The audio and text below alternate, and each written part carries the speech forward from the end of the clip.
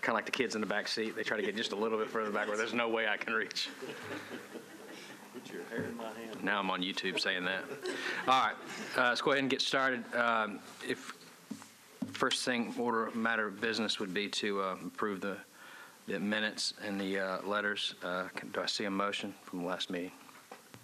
I'll move to approve the minutes and decision letters. We've got a motion to approve the minutes and the decision letters. Any discussion?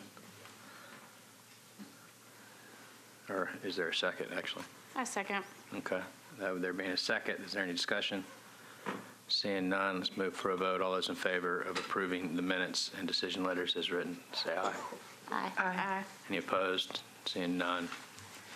One abstention, Mr. Chairman. Thank you. Since I wasn't here.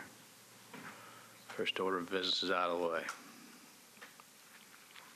So now we can move to the first matter that's on the agenda, which is 6719 Charlotte Pike, number 6. Is the applicant's representatives here? Are the applicant's representatives here? Yes, they are. Y'all are welcome to come up to the table. With that, Ms. Penny, if you could read the opening statement. Our opening statement to the applicant. If you're not satisfied with the decision made by the Stormwater Management Committee, you may appeal the decision by filing for a writ of certiorari with the Davidson County Chancery or Circuit Court. Your appeal must be filed within 60 days of the date of the committee's decision. You are advised to seek the independent advice of legal counsel to ensure that your appeal is filed in a timely manner and that all procedural requirements have been satisfied. Wonderful, thank you. With that, we'll turn it over to staff for a brief summary of the request. It's case number 2018-0028, 6719 Charlotte Pike, number 6. Inspector Lee Nelson, APN 102-110-C00900CO, Council District 23, Mina Johnson. Case was previously deferred on November 1st, 2018. Variance request is to allow the following: disturbance to the Zone 2 buffer, including 1,194 square feet of impervious area, 735 square feet of pervious pavers, 1,190 square feet for bioretention areas, and 645 square feet of grading and the slopes. Applicant's request is to allow the following: a total of 2,248 square foot disturbance to the Zone 2 stream buffer. The total 2,248 square foot disturbance consists of 287 square foot of rooftop, 672 square foot of pervious pavers, and 1,289 square foot of bioretention.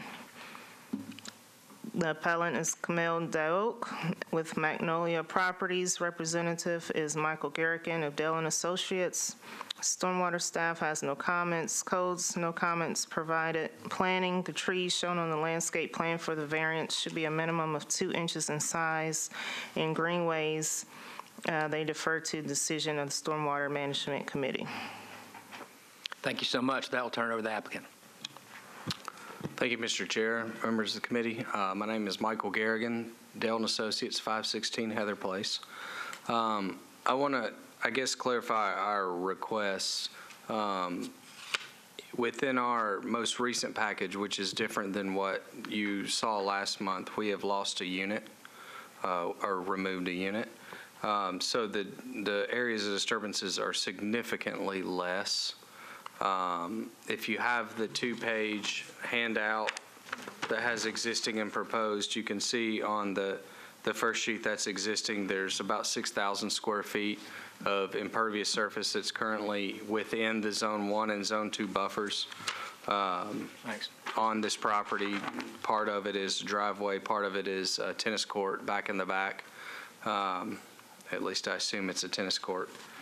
And the second sheet shows that impervious, we are only requesting 287 square feet, which is a portion of the rooftop of Unit 5, which that compared to the 6,000 square feet of what exists today. The rest of the disturbances that we are requesting, and they're all in the Zone 2, there's nothing in the Zone 1. The rest of the disturbances requested are for bioretention and pervious pavers, so they could be considered pervious encroachments. In addition to that, we still have the same mitigation plan that we had last month, where we're heavily planting the Zone 2 buffer. The Zone 2 buffer really doesn't exist today. It's a driveway, mowed and maintained lawn, and then, like I said, the tennis court back in the back. This was a very, we do a lot of zoning at my company, and this was one that took a lot of effort and a lot of time, working with the neighborhood and getting to a point where everybody was happy, including Council Lady Johnson, who's still in support of this project. And that Zone 2 just kind of came up after the fact, and we've done our best to work around it. We feel like by removing that unit, the project's still a viable project, still a feasible project.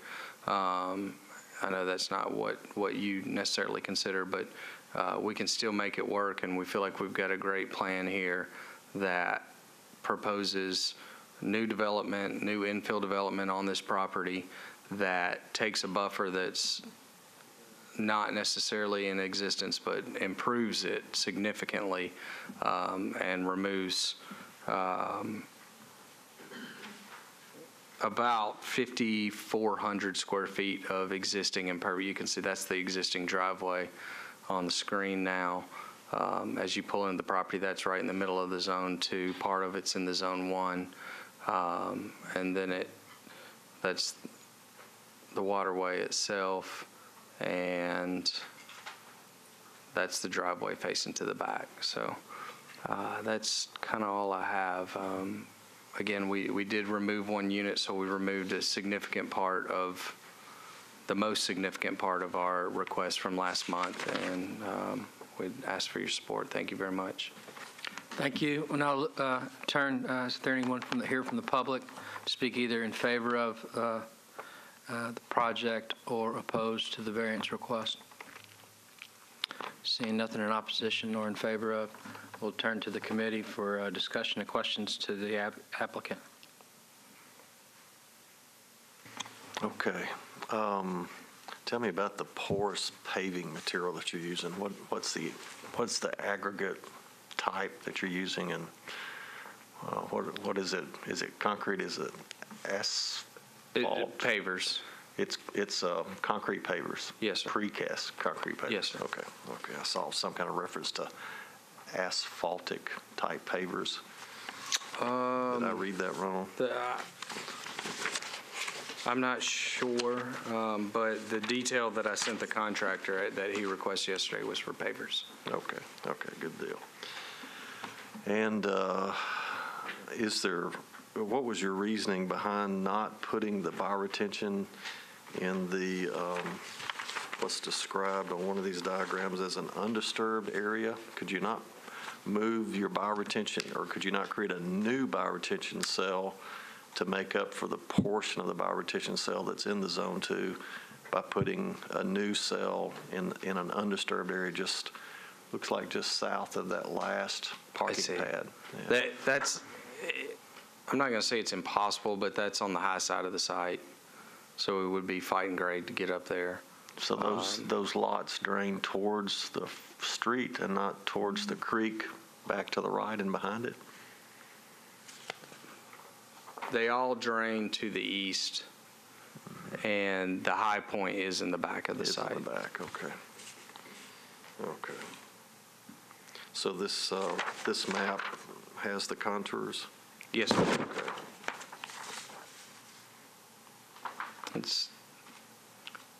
And that is, even though I guess it's labeled as undisturbed on, I'm not sure which drawing you're looking at, but that's right where the tennis court / basketball court exists today. All right.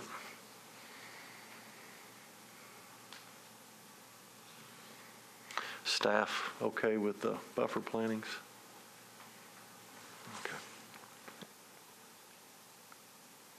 I was going to say, I appreciate you listening to the comments from last time and going back and evaluating it and presenting this plan. It's much more what we were looking for. Thank you.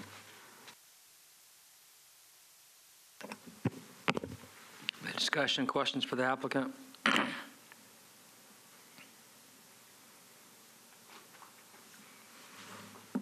No, I agree with Carrie. They did what we asked and have removed the additional building from the Zone 2 buffer and are greatly improving the lot and the stream buffer and barrier. So, Yeah, I'll make a motion, given the fact that there was a lot of discussion on this project last month, and so we're all familiar with it. There hasn't been a need for a lot today, I think. Given the hardships of the property, the circumstances under which we're here today, given the applicant and the procedural circumstances they went through, I'm in favor of granting the request as requested, again, based on the hardships of the property and the improvements that are being made to what's existing. Mainly. I'll second that. So there's been a motion and a second to approve as requested. Any discussion on the motion? Seeing none, let's take a vote. All in favor of the motion, say aye. Aye. Any opposed? Seeing none, motion passes. Thank you. Thank you. All right, we may jump order just a bit. Is the fourth applicant here Harmony at Bellevue? All of our staff isn't here yet. Okay, well, then that's not an option. So we will move to the second matter.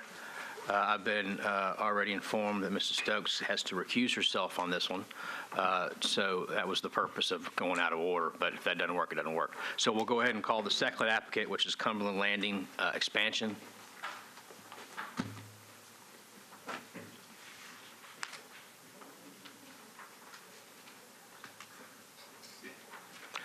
And were both of you gentlemen here when we read the opening statement? Wonderful, thank you. We could skip that then and move straight to a summary of the request. Thank you, Chairman. Steve Mishu, Metro Water. Case number 2018-00029 is Cumberland Landing Expansion at 0 Opry Mills Drive. It's parcel number 73-000-03900. That's Council District 15, Jeff Syracuse. The inspector is Donald Irves.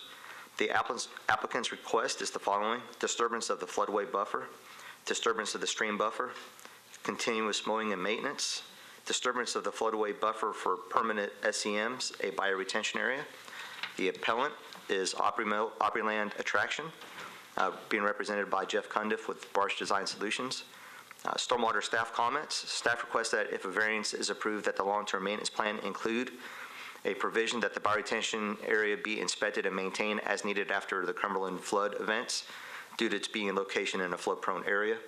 Codes has no comments. Planning, the site is zoned CA. They defer to Stormwater for review. Greenways defers to the decision of the Stormwater Management Committee.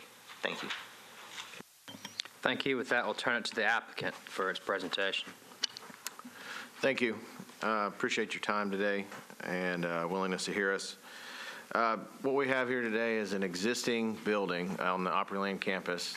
It's an adaptive reuse project where we're coming in. This building's been sitting empty since the 2010 flood, and we've got a great opportunity here to revitalize it and use the existing infrastructure that's in place to put this project back to life and really bring a destination restaurant to Nashville, Tennessee. So as you see, now that's pulled up here, the existing building and development around it is all currently within the buffer. So in order for the applicant here to utilize this property and have a viable project here, they need to expand the building to have enough square footage for the proposed use. The building itself is above the 100-year floodplain. It's several feet above it. There's a crawl space below that will be designed per all the regulations for allowing water to flow in and out.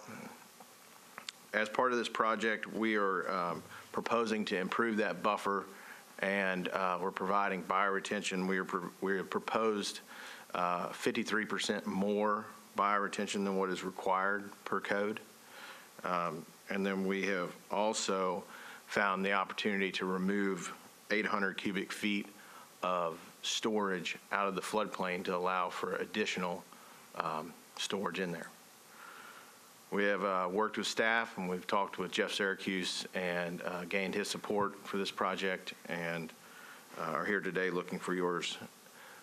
We also went ahead and conducted a no-rise study on the Cumberland River to ensure that whatever was proposed here did not have any impact on the Cumberland River flooding for any of the neighbors or anyone else.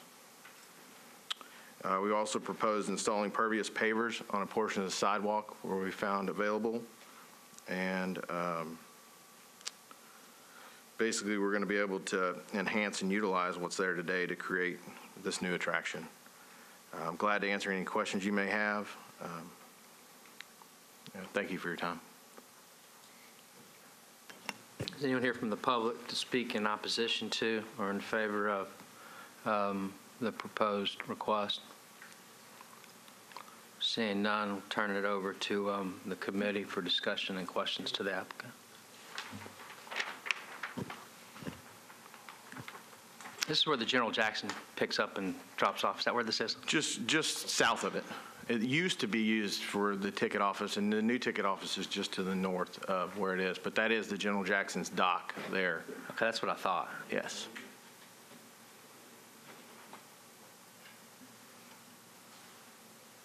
And what is the attraction? You said dinner, but what's the? It's a Paula Dean's family kitchen.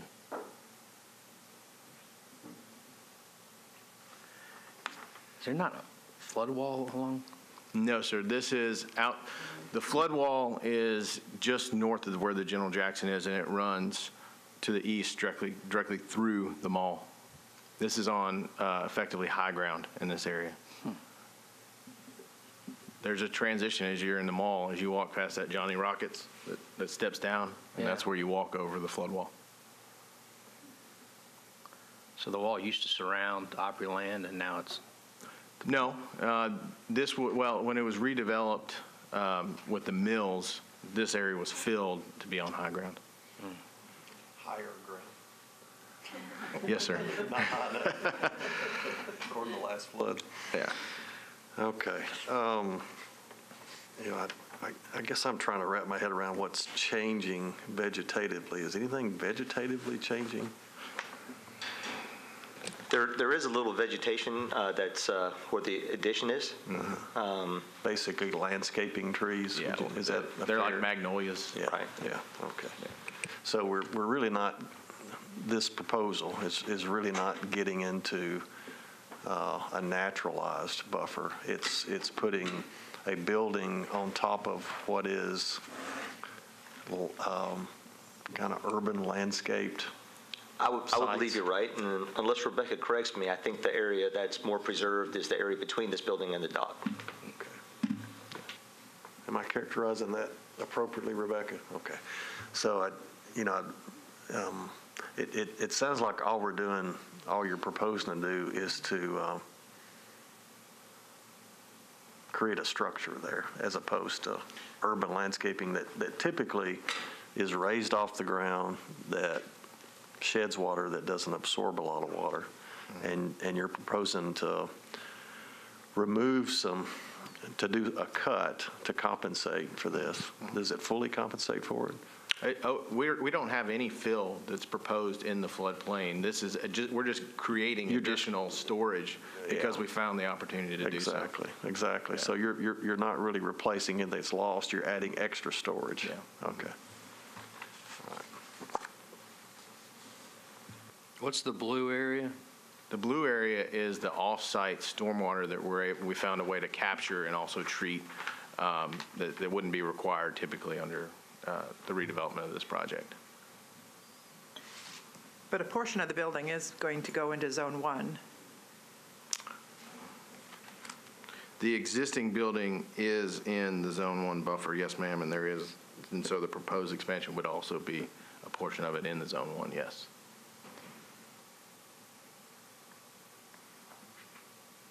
the back probably 5 feet or so. It varies, but How many square feet in the Zone 1 would be new? of total disturbance, Yes, sir. total disturbance is around 10,000 square feet, which includes the bioretention areas that we're creating. So, I mean, if we didn't put those in, we wouldn't be disturbing in that area. Yeah. I probably shouldn't have asked total disturbance, the building specifically, because I assume your cut's going to be in that disturbance area as well, right? Yeah. I don't have that exact number. I can try to calculate it real quick, though. Can you do that real quick? And while he does that, the Zone 1 is slightly above the red. There is a line on your plans before you that may be slightly faint on the monitor.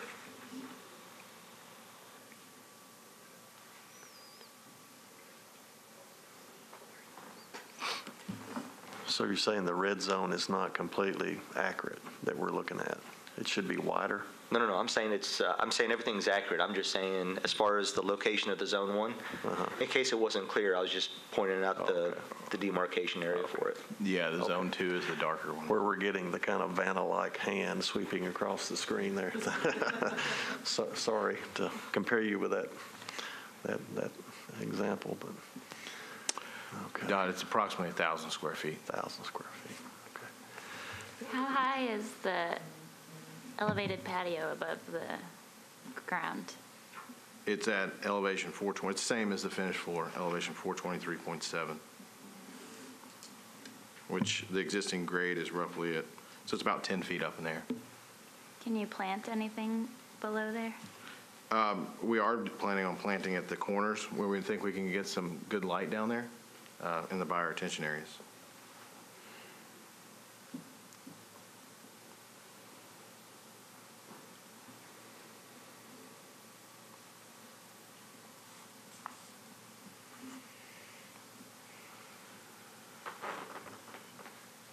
I have a question.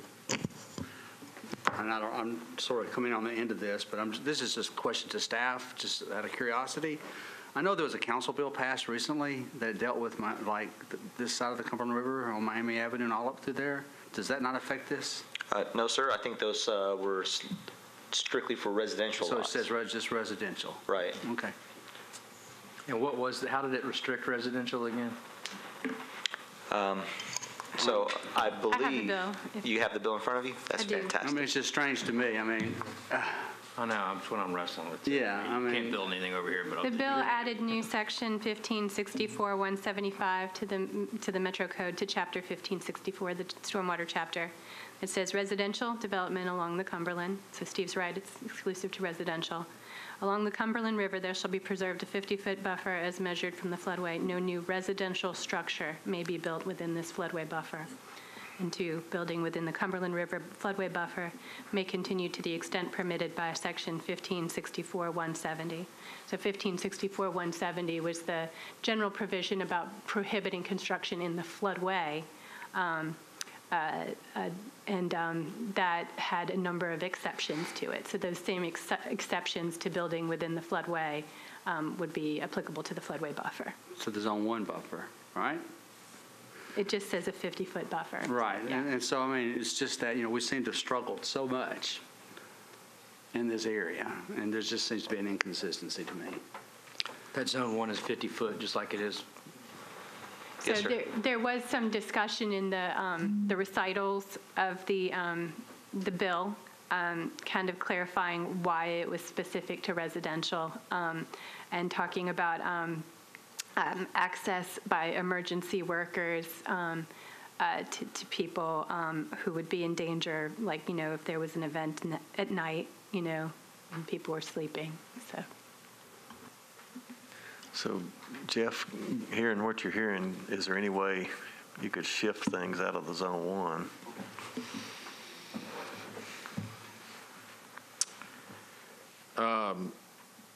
The building itself, I don't think we could achieve the square footage required to support the project. Because the existing building is in the Zone 1 buffer. Is the challenge there. I will say, Roy, I'm not sure if you heard, but we did meet with Jeff Syracuse regarding this project because we knew this was an important topic to him and had these conversations and gained his support. So, Well, I mean, I came in late, but I'm going to tell you right now, I'm going to support your variance. I'm personally going to support it, but there's just an inconsistency that I wanted to talk about. Whether that's right or wrong, I just wanted to talk about it. And I think the fact that legal was able to describe the reasons why, I think that probably gives this committee the ability to maybe grant this, because I think what Jeff's concern was more residents, danger. This is a commercial building, but I still wanted to mention it. Okay, I just wanted to throw it out there because I think it's somewhat important.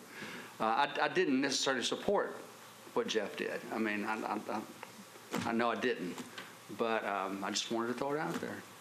Just couldn't keep it inside of myself, okay? Just couldn't control myself this morning.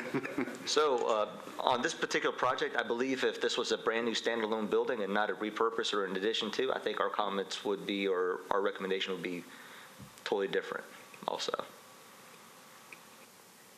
I mean, the number of, the area of the existing building in Zone 1 is limited to whatever that back little area is in the middle of it. But the addition is a lot to Zone 1. You've added in the front corner, filled in the corner there and things like that. So I'm struggling with building in Zone 1. I know that is limited to residential, but we have really tried not to have any buildings. So, I mean, the provisions of the Stormwater Management Manual with regard to Zone 1 are unaffected by Syracuse's bill with regard to non-residential. Yeah, we still have a standing regulation, is what you're saying, or standing ordinance. Yeah. It's not part of the ordinance, but it is, the ordinance basically allows the creation of the regulations of the Stormwater Management Manual. And so those regulations are created pursuant to authority in the code, but they are not part of the code. They are not an ordinance of council. They are regulations. Okay. Just like departmental rules or regulations under legislative law. Yes, they're created by the Department of Water Services. They go through an extensive change management process approved by the director and by the mayor. Okay. All right. So, I'm struggling a bit with this.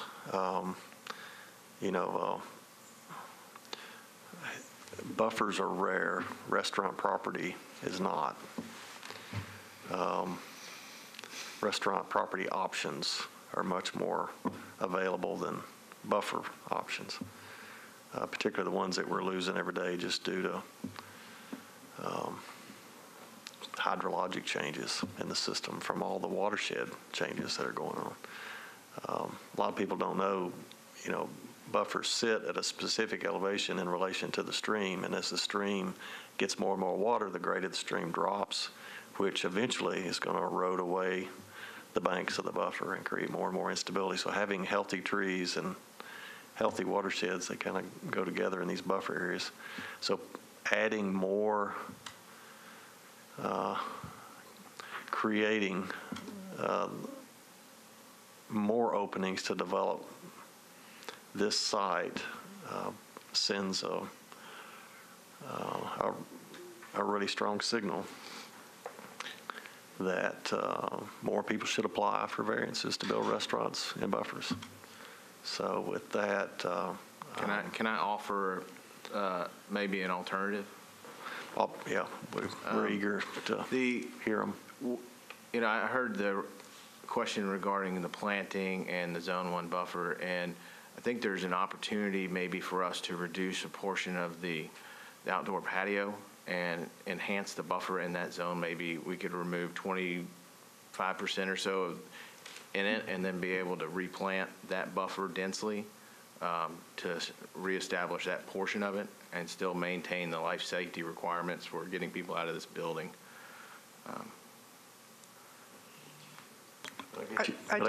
Sorry. I'm sorry. I just don't see what the hardship is to grant the variance to build in Zone 1. I mean, you need this square footage for this concept, but you could build into Zone 2 and have a different concept and still be able to repurpose the building. So I don't see what the hardship is in building in Zone 1. I'll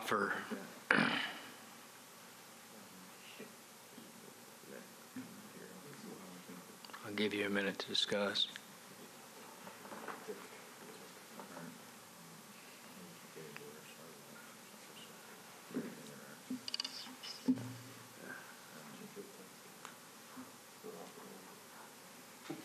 Mr. Condon? Yes, sir.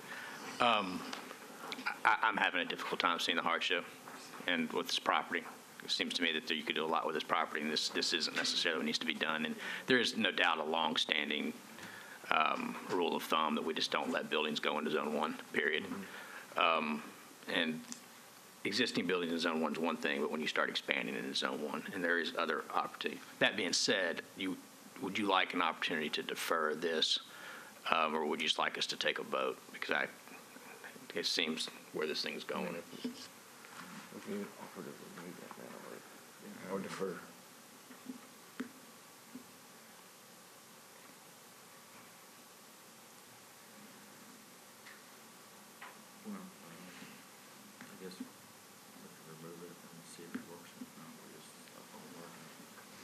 Can we agree at this moment to remove the building expansion on the right side out of the Zone 1 buffer, and us figure out a way to reconfigure some of the other site elements to make the square footage work for the user? I'm not going to be inclined to agree with that. I mean, to me, I'd rather see a deferral and come back with an actual drawing. So I'm probably not going to vote for that, although the other committee members may have a different opinion. I agree. I mean, I don't know that 30 days or whatever is going to be the end of the world. I mean, I think it'd be much better to come back with a revised plan to try to incorporate some of the concerns of the committee. Okay, well, thank you. We would like to request a deferral. All right, there are applicants requested deferral. All those in favor of granting, say aye. Oh, but can we have a little discussion on the Yeah, motion? just moving on. Go ahead. Sorry. We got a Zone 2 here, right? I know. I figured that as I was talking, sir. Okay. I just don't want the applicant to waste their time if we're also going to have concerns about the Zone 2, because we just heard a case. Very valid. Just heard a case where we had buildings in Zone 2 that were moved out, one building that was moved out of the previous proposal, and with very little disturbance to the Zone 2. So I'm not sure they're going to be able to even meet the standard we just passed in the previous case. So, one of the things I was taught in graduate school was people deserve prior expectation about their investment opportunities. And this is an expectation that I just want you to know before you go spend lots of billable time as the owner, and you as billable time toward this project as opposed to another project where you can continue it with less resistance. That's a factor in your consideration of whether or not you want to invest more energy in this. So just FYI.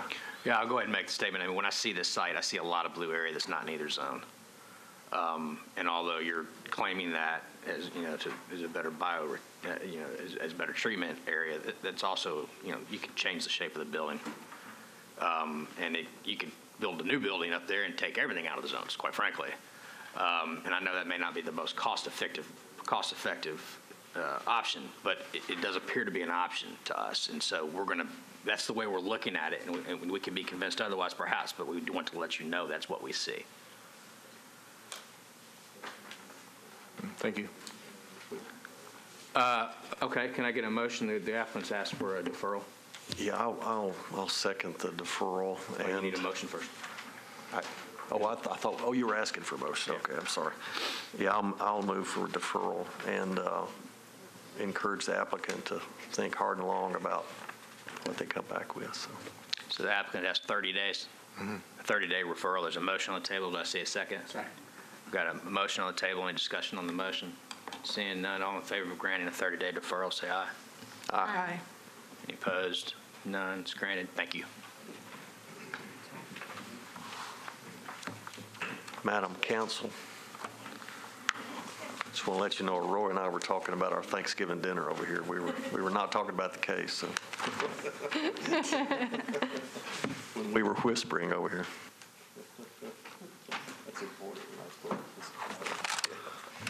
Okay, let's move on to the next matter on the agenda, which is Century Farms roadway and mass grading plan. Is the applicant here and ready? Wonderful.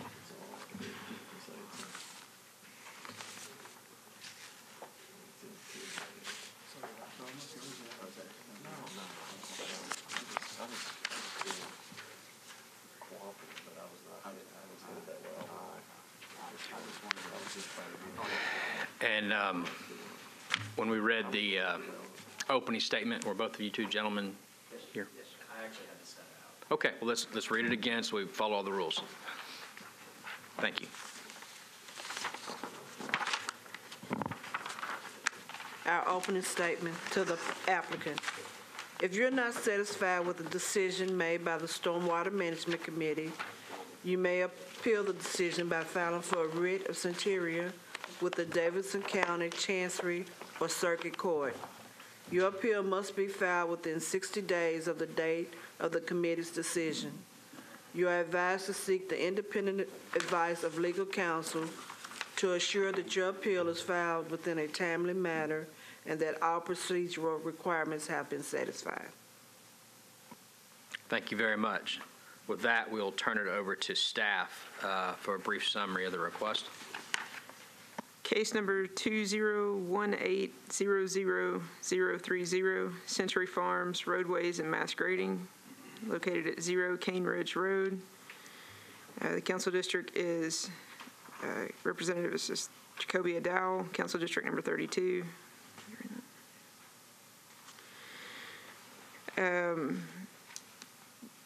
All of that? If you like. No. Case was granted a preliminary stormwater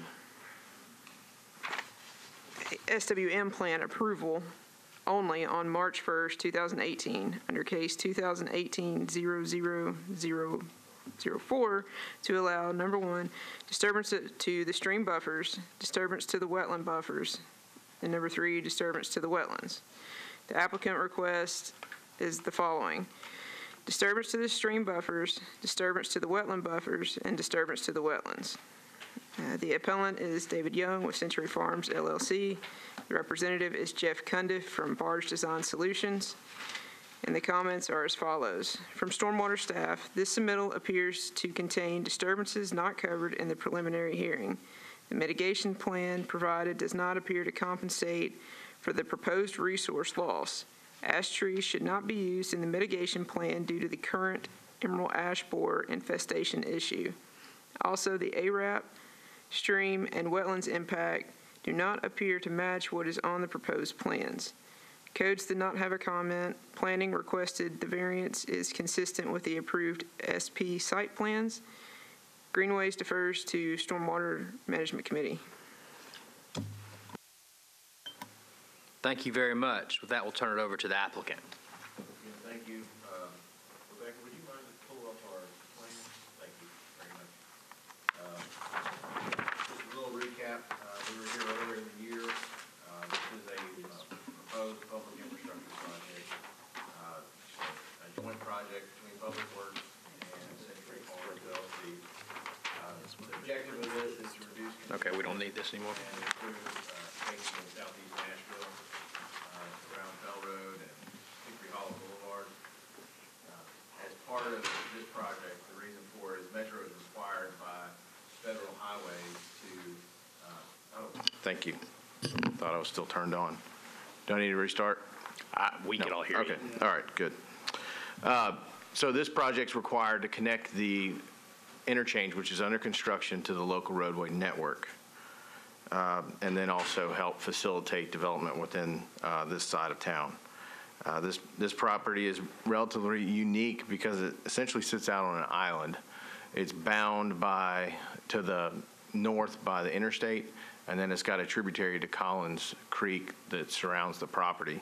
So in order for us to connect back to the existing roadway network, we're required to make some minimal impacts to the existing environmental features. It's also constrained vertically. There's roughly 150 feet from the interchange down to the creek, and we're bound by limited road grades. We've worked really hard to minimize the impacts of this proposed plan.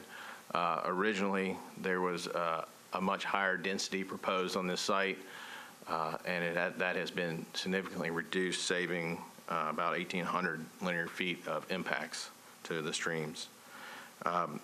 We've found the opportunity to preserve 11 acres of buffers along the existing stream, and we've also looked for opportunities to enhance those buffers and restore ones that maybe needed some restoration. Along with the mitigation that was mentioned before, this project is going to be purchasing 840 stream credits from the Cumberland River Compact, hoping to implement those projects here locally in Davidson County. And then there's also going to be 1.5 wetland credits that are also going to be purchased, and it would equate to roughly $500,000 worth of mitigation that's going to be also in addition to the stuff that we have found the opportunity to do on this site. I want to go ahead and you want to speak a little bit about the water quality? Sure. Dave Core with BDY Environmental. We've been working with Barge and Century Farms LLC on the site since about 2014. And as part of this, have identified the wetland areas and evaluated the quality and the streams. So when we conducted our assessment of the streams, they scored low on the rapid bioassessment protocol. In this ecoregion, a score of 134 is the cutoff for low quality, and one was in the area of one of the crossings, it was a 126, and in the other one a 118. So we're below that threshold for low quality. Using the TRAM method of assessing the wetlands, it's a score out of 100, and 44 is the cutoff, the highest point for low quality, and these all scored between a 17 and a 19. So in terms of the wetlands, we're talking about very low quality. There's limited resource value associated with these features. Have been in historic agricultural settings and have been impacted by cattle grazing and other agricultural activities for some time. So the function at this point is mostly limited to local infiltration, very little nutrient processing, very little habitat, and from our perspective, most of the functions will be performed on site by any kind of stormwater provisions that are associated with the development in terms of infiltration, and will probably be augmented on site. In addition to what Dave said, I wanted to directly address Stormwater's comments. So we came in here, I believe in January. I wanted to get this in front of y'all as early as we could. And since then, a lot of activities occurred. We worked really hard to minimize the impacts on the site and try to preserve as much of it as possible. The reason that some of this stuff has changed is because we have been working closely with the Corps and TDEC and completing additional. Sorry. No, you're good. Additional site visits with them, and basically we have updated the current jurisdictional features, and that's the reason for the change. So some of them went away, some of them got added, and some of them were on the fence, and we went ahead and included the ones that were on the fence. So that's the reason that it changed from the preliminary. What were the disturbances in the preliminary? I know it was this crossing, correct? Correct. It's that same crossing. This wetland as well? There was a different wetland there. Okay, and that flip-flopped. So okay. We had, but generally in the same area. And so these are new and these are new? Correct. Okay. Correct. Yeah. And so, and to the comment about the mitigation plan, I believe I've addressed that already, but I'm glad to have further discussion or answer any questions regarding that. And then relative to the ARAP stream and wetland impacts do not appear to match the proposed on those plans. That's why we provided this additional exhibit. The wetland that you were just pointing to, Rebecca, down in the bottom left, that one was off our initial submittal, so that one has been added, and that's the one that was somewhat on the fence, whether it was needed or not, so we wanted to go ahead and add it. And then the stream buffer impacts, the reason they don't match is because we're asking for a buffer disturbance, and we also have grading that goes outside of the TDEC requirements for where the culvert length is. All these culverts have been designed with open bottoms so we can maintain the bed and bank of these stream features. And with that, I believe that answers the questions that were previously provided.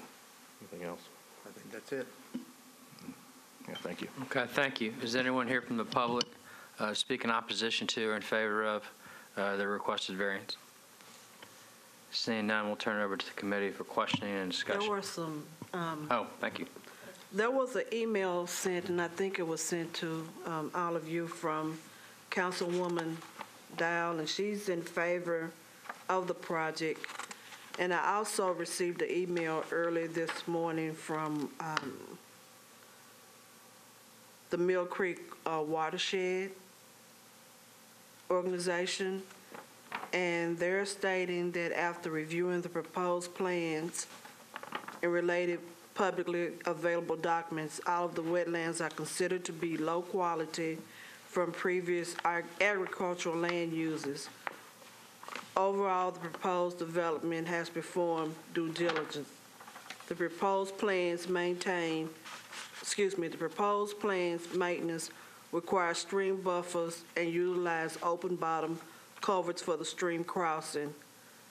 The MCWA recommends the development to use on-site mitigation for the impact wetlands instead of off-site mitigation banking. Thank you. Anything else? Any other comments from the public? Seeing none, then we will turn to the committee for questioning the applicant and then also discussion. Okay. To the question of why you're using off-site, are there options for on-site mitigation? Or is it more convenient to work with a bank?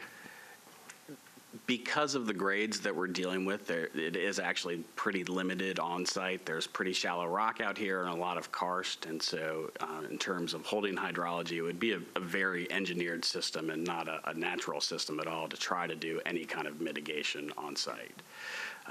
We did look at potential opportunities, and there really isn't any area on-site that lends itself well to that kind of work. And because of the change in grades that's required, none of the features, I think we were talking about the amount of cut and fill and some of these, in order to achieve the grades necessary based on the constraints by the TVA power line, the existing roadways, and the interchange. We're talking 25, 50 feet of grade difference from where we are now, and it would be a difficult, at best, to try to achieve on site. So I'll just make a point. This is kind of like arguing about the sky being blue, but every applicant that comes to us that has a disturbance with a wetland or a stream buffer that's missing trees describes it as a low-grade resource. And it's probably not commonly known that most mitigation sites start as low-grade natural resources. And without those low-grade natural resources, you have no place to go to mitigate damages to other so-called low-grade or high-grade resources. So the ratios tend to go higher in restoring the low-grade sites to make up for the high-grade sites that we're developing. So I just want to point that out, that's the public gets an impression that we're dealing with something that doesn't have value. It doesn't have value because it hasn't been restored. So we do make trade-offs. So considering the trade-offs, what does staff feel about the mitigation proposed? We've got quite a bit of disturbance here, which typically goes along with these types of public works partnership projects, because when you're dealing with something that's constructed linearly, you're going to have lots of linear impact. So do you all feel like we've got adequate mitigation given the realities of what we're facing here? I think they have provided a plan. I think our concern was the type of tree that was part of that plan for extra vegetation? Yeah, sorry, I failed to mention that prior. We were going to remove the ash tree from the plantings and just redistribute the rest of the species with that same density. That's our proposal. We also don't see the best result from bare root seedling plantings. They tend to get overwhelmed by the existing vegetation around them, and they don't survive. So we typically encourage larger plantings to get a buffer that would last. Did you receive that comment early enough to consider it? Not the larger plantings comment. Okay. No, I believe we just said we did not feel it was adequate and did not go into specifics. Didn't go into specifics, okay. So, but I have seen other plans where we have like a 2-inch minimum. Is that right? We like somewhere in between. Okay. The 2-inch trees usually require a lot of watering and care, and sometimes don't survive either, and especially if they're done in an area that trucks can't get to actively to care for them. So how do y'all feel about that addition? I'm okay with that. I'm okay with that. Okay. All right. Well, seeing that we have a conservation group that is involved in the conservation of the Cumberland River Basin and the riparian restoration projects that are managed in the mitigation bank that will create the credits for this project, I'll move to accept their proposal as presented with the modification of meeting staff's recommendations on the proper caliper size of trees and removal of the ash tree from the distribution of native species. I'm extremely suspicious of the origin of that email. An environmental group that's in favor of the project. No, I need, frankly, I've never heard I need that to before. restate that. They did not send an email supporting it, but they are running the bank that these mitigation credits are going to be, right? Did I hear you say Cumberland River I understood Compact? the email to support Yeah, but isn't that a different group that's in? Okay. The second one was from the watershed. Yeah, that's a different group. But you're doing you're not doing both the Cumberland River Compact, right? The stream credits is from one. What about the wetland banking or the wetland credits? It's from the Swamp Road Mitigation Bank. Okay. Exactly. Two different ones. And so where is that exactly? It's in Williamson County. Okay.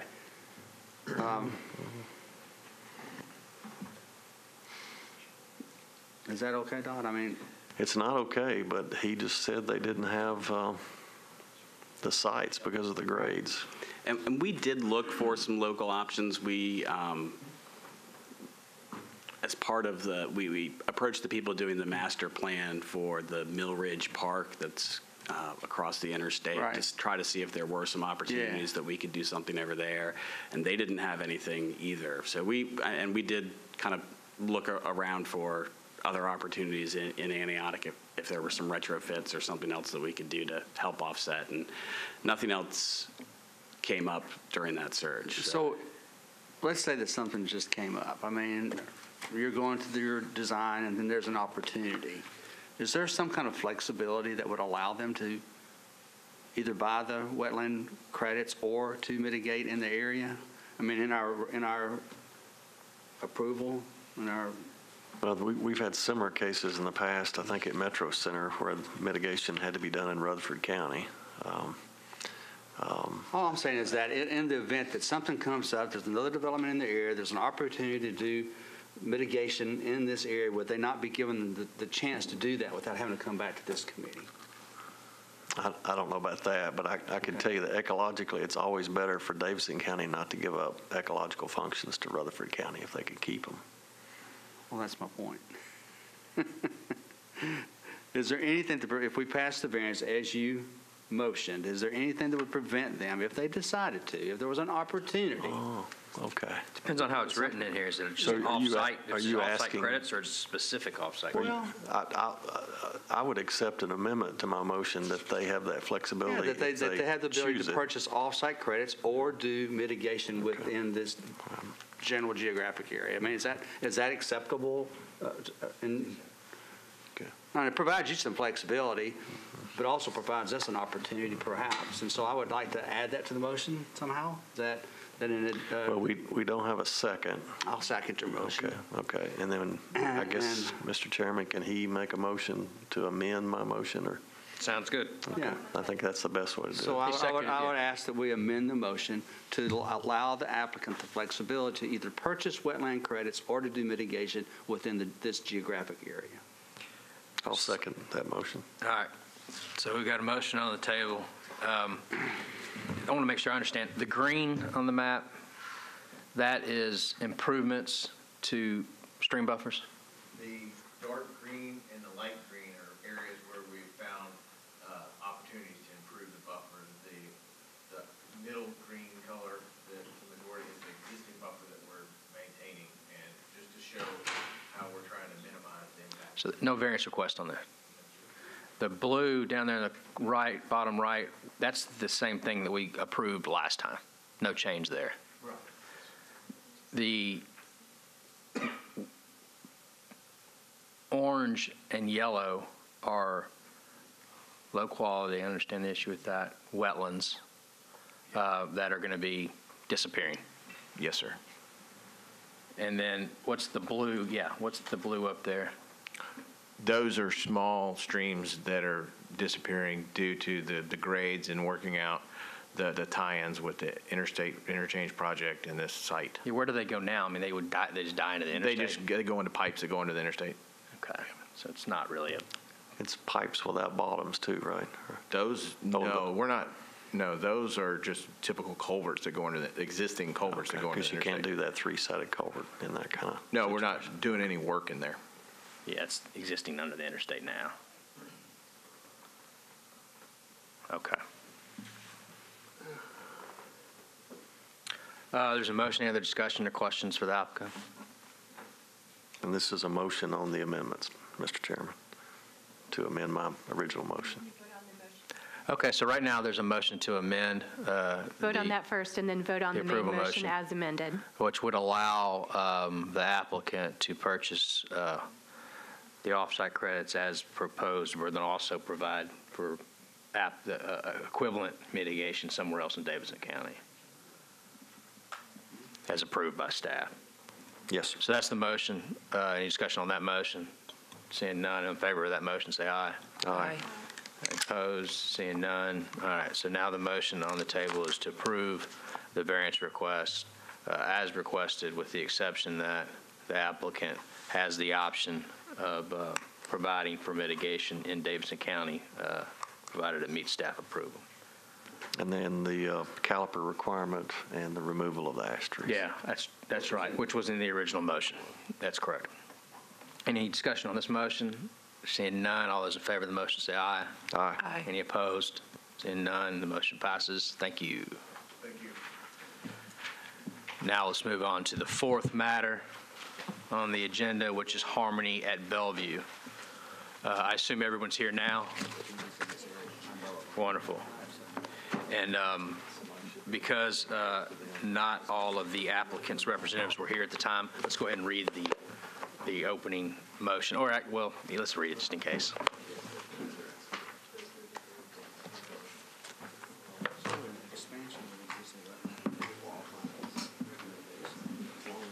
Our opening statement to the applicant. If you're not satisfied with the decision made by the Stormwater Management Committee, you may appeal the decision by filing for a writ of certiorari with the Davidson County Chancery or Circuit Court. Your appeal must be filed within 60 days of the date of the committee's decision. You are advised to seek the independent advice of legal counsel to assure that your appeal is filed within a timely manner and that all procedural requirements have been satisfied. Thank you very much. With that, we'll turn to staff for a summary of the variance request. Case number 2018000031, Harmony at Bellevue, located at 8234 Highway 100. Council district is number 35, and the representative is Dave Rosenberg. The applicant's request is to allow the following: construction, installation, and maintenance of a multi-use path, green strip, left turn lane, and culvert extension that disturbs the stream buffer, continuous mowing and maintenance of a portion of the buffer in order to maintain the site triangle.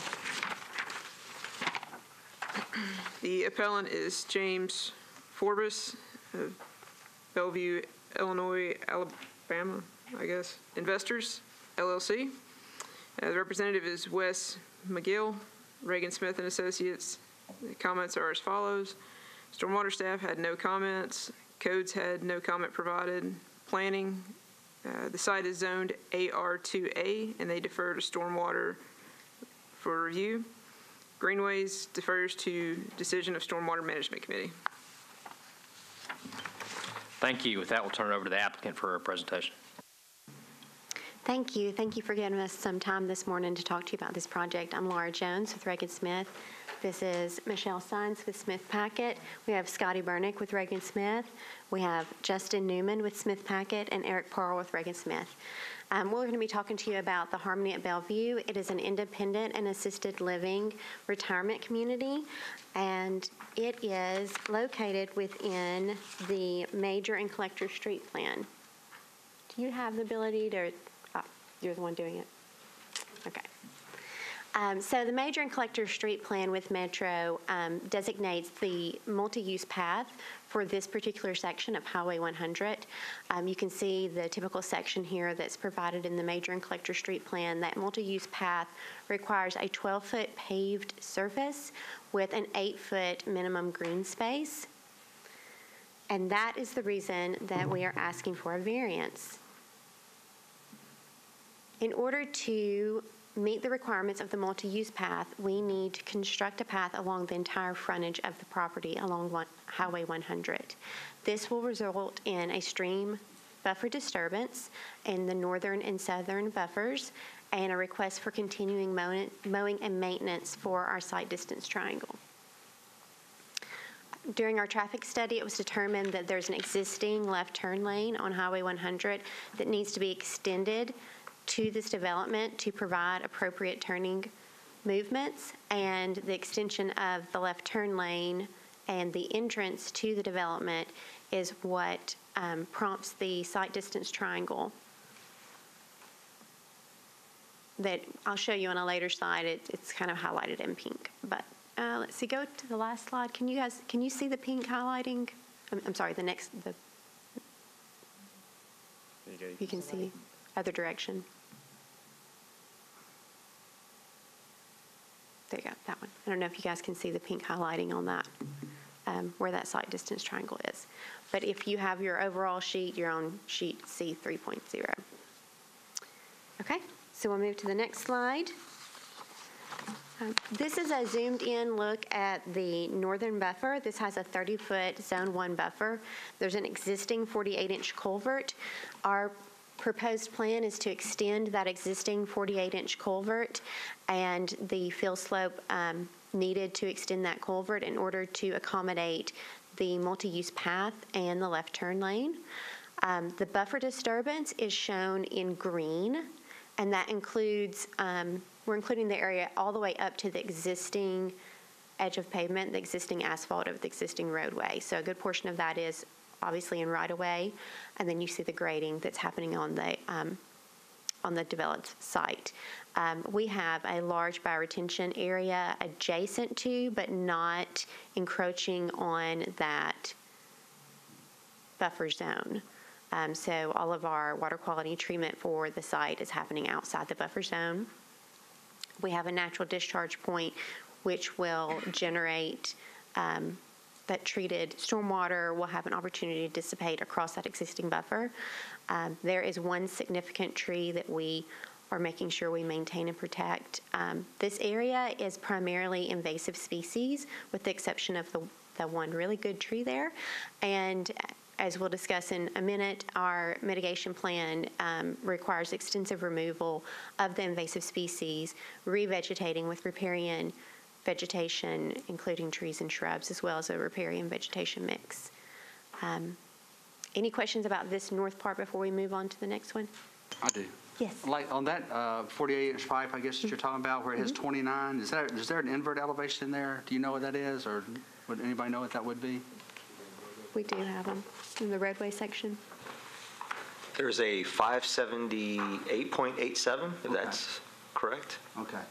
This is north downstream structure.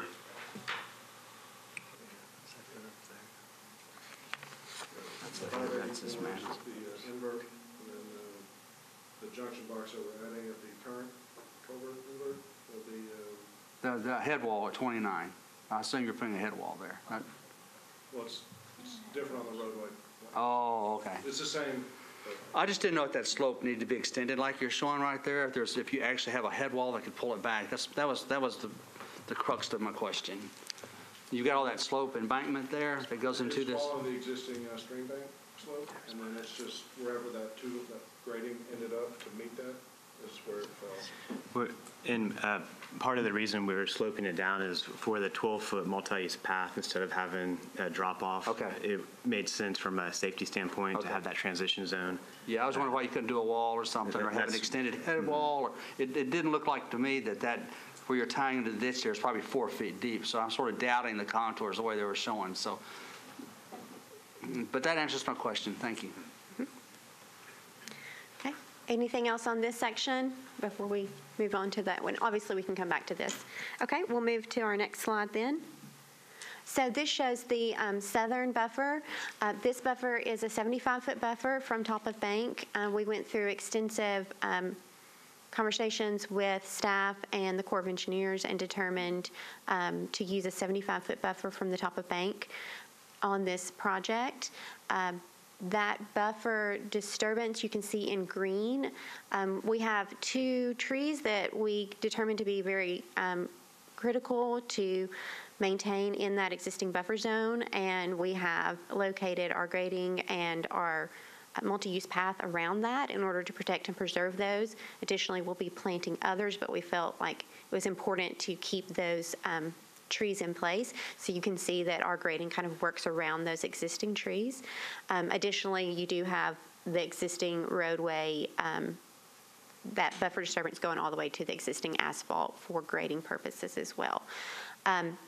The multi-use path will be ending at the property line.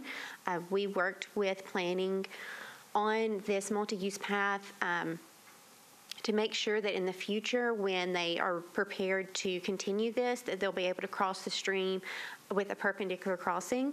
Had we ended our path differently or aligned it differently, it would have resulted in a skewed crossing of the stream, and we feel like it's critical to have as little disturbance as possible when they get ready to cross the stream. So we'll not be crossing the stream with this development, but in the future, that sets them up in a good position to do that. As part of this, there is another large bioretention area that's treating all of our stormwater runoff, and you can see that that is discharging into that buffer zone and will have sheet flow before reaching the stream. Any specific questions about this one? We'll get an opportunity. Yes. Okay. All right. Okay, so this shows our overall landscaping plan. And it shows a little better highlighted the area in pink, which is our site distance. The area in pink is the area that we're requesting for continuous mowing and maintenance. That's the area along the roadway and as you turn into the entrance that's needed to maintain that appropriate site distance. As you can see, we have extensive planting and vegetation throughout the entire property. We also have a pedestrian walkway because this is a retirement community. We want to encourage some walking space for the constituents, and we want to encourage them to come to this buffer zone. The pedestrian walkway does not encroach upon the buffer zone like the multi-use path does, but it does allow them to come down to that water resource and kind of draw people into that. I'll show you some pictures in a minute. We feel like that southern water resource is a feature for the site. We want to enhance that feature. We're doing a lot to enhance that buffer and really make it somewhere that people want to come and see. And understand the benefit of the quality of that resource. In our mitigation plan, we have our total disturbance is 0.24 acres. That includes any area that we're grading or revegetating. But our mitigation plan is 0.36 acres. So we are actually adding some additional buffer space and some mitigation that wasn't there before along those waterways. We have 17 additional trees above our TDU requirements that we are putting in the buffer area. And if you go to the next slide, you can see we have some very specific species of trees called out for our mitigation planting, as well as some very specific notes regarding that mitigation planting and our riparian planting mix. And we've worked with staff to make sure that the riparian planting mix that we are using is exactly what they want.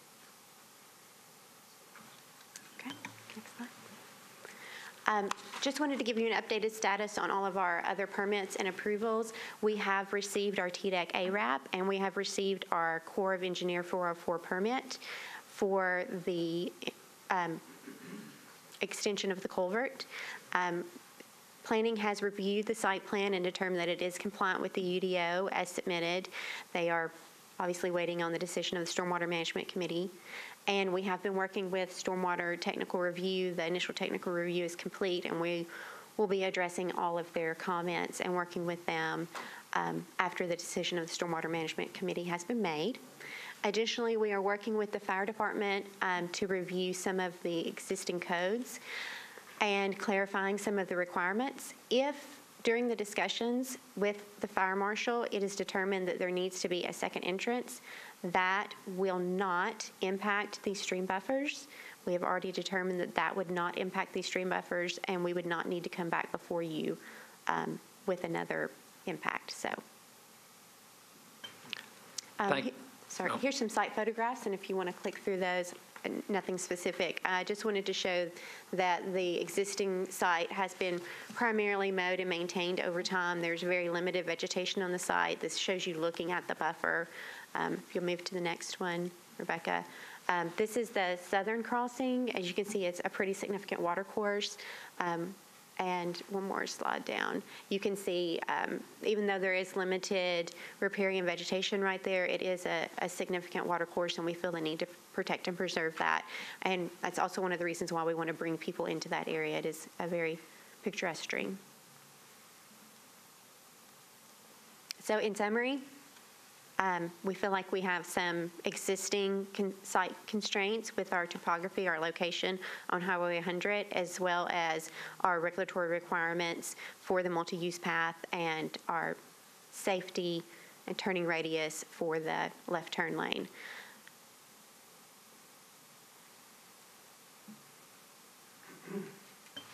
Thank you. Is there anyone here from the public to speak in opposition to or in favor of the requested variance?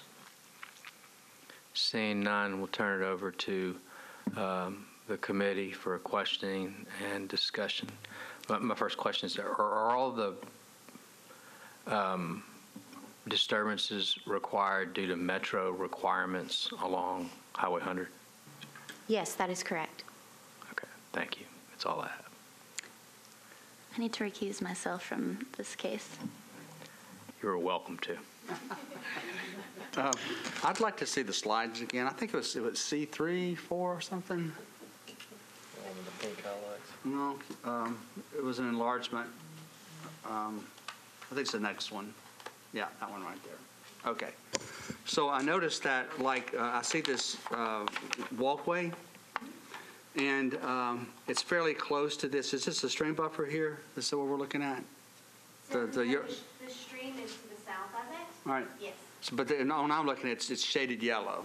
Yes, the entire yellow area. Okay. The 75. And so, and a part of this area that's the south of this walk has some grading within this yellow area, and I don't know why that's necessary. And so I mean, it seems like that could be avoided, I guess is my question.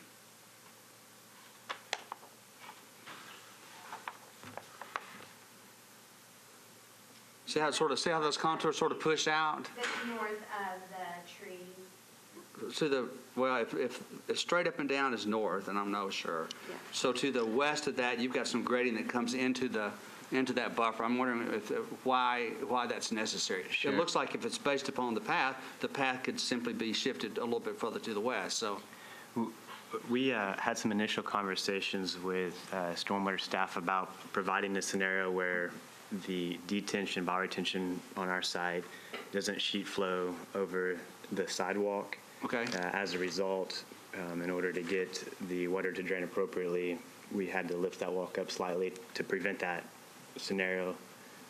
And that, I think that's what you'll see there, causing some of that grading within that, just that northern area. No. It's minor, it's just something I noticed, and I guess I'll let everybody else see as well. I mean, it seems to me that path there's plenty of room in there, it looks like, based upon these contours, to avoid that grading within that buffer, in that area. So, it's something I'm pointing out. I think you've done a great plan. I think you've done a really thorough job in presenting this. You've done better than most applicants do in laying out all your reasoning and for your variance and your hardships. I think you've done a great job. It's just a minor thing that I see that I think could avoid a disturbance within that buffer. Yeah, I just want to add that all future applicants would benefit by studying your all's presentation. So it was almost checklist-esque in its style. That harkens back to a prior conversation, doesn't it? Okay, so yeah, I guess I want to ask staff why we can't sheet flow water across the sidewalk to avoid that extra grading there. It was actually a comment from Public Works that they don't allow the sheet flow of stormwater across the multi-use paths, and I think staff can speak to that. That's correct. That's often a comment that we hear from Public Works, is not to allow, because of freezing conditions, water to sheet flow over and create a danger potentially to pedestrians. But there's enough room to do a swell on the opposite side, penetrate the sidewall. I mean, there's a lot of things I think you can do there. If you think it's important to preserve that buffer, I think it can be done. Yeah, in the context of a retirement community, I guess I could see that. But I don't know where you can avoid that most anywhere around town, frankly. You don't see many sidewalks elevated above grade in most places, even when they're newly constructed. But in this case, does the owner have a desire to make sure that, I mean, how many people are going to go out and walk when there's ice on the ground or snow on the ground? The applicant would request the opportunity to work with staff to minimize that impact. Okay. I think, I absolutely agree, Roy. I think that we can improve that.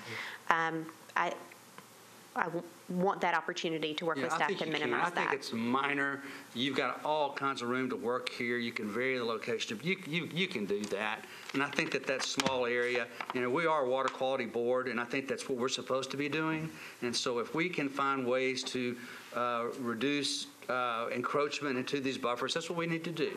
And so if you would volunteer to do that, I think that'd be great. I appreciate it very much. Absolutely. We'll be happy to do that. And similarly, I just have to feel a need to be thorough. You mentioned your sight lines, and I'm assuming that your ingress to the site is there purely because of sight distance issues. In other words, you couldn't flip-flop it to avoid that encroachment because of the sight distance. That's correct. Okay. We looked at multiple locations, and that is the only place to put it to meet our traffic and safety needs. So that checks off my thoroughness points. Additionally, we were really trying to minimize the impact to the southern watercourse, and so. Good job, guys. Thanks. It's a whole lot easier to consider these when people are really transparent about their needs, constraints, and opportunities. So. I think I'll just go ahead and make a motion that this plan be approved as submitted, with the exception of the applicant working with staff to reduce the encroachment within the stream buffer on the south portion of the site, on the south portion of the site, in the proximity of proposed sidewalk. That's my motion. I'll second the motion. There's a motion and a second. Any discussion on the motion? I appreciate the native plant selections too. Seeing no discussion, take a vote on the motion. All in favor of the motion, say aye. Aye. Any opposed? The motion passes. Thank you very much. Thank you.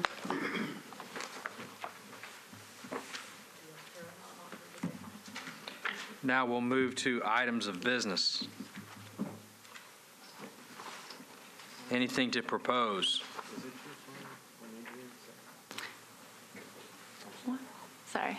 I was wondering if we might be able to put instead of having like 10 or 13 emails, if there's a way we can use an FTP site or something to upload all of our agenda documentation. It's a good question. Mr. Mishu, is there a way for us to just put it on an FTP site and one email where we can go access it if we want? We do have an FTP site. As I hear, it's overcrowded with a lot of stuff that doesn't get deleted that's supposed to be deleted. But we will work with our internal staff to see that we have something available for you guys in the near future. Google folders can be used, and you can limit who gets access to it. Well, we're the government. Sometimes we have additional restrictions that we can't. I was going to say, I'm not sure. We will find a way to help. Something to look at. All right. Good discussion. Any other issues for new business? No, just the end of the year. Just want to wish everybody a good holiday. But and I also want to thank staff. Staff really does a great job. They really do. They're very diligent in what they do and passionate about it, and I appreciate it. I'll second that. I'll third it. Holiday wishes also. Good point. Anything else? Seeing none. Anyone want to make a motion to adjourn? Move we adjourn. Got a motion? Got a second? All those in favor of the motion, say aye. Aye. Merry Christmas. Thank you. We're done. 2019.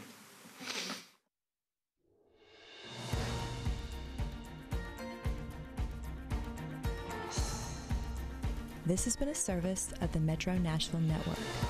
If you would like to see this presentation again, or for more information about this and other programs, visit nashville.gov.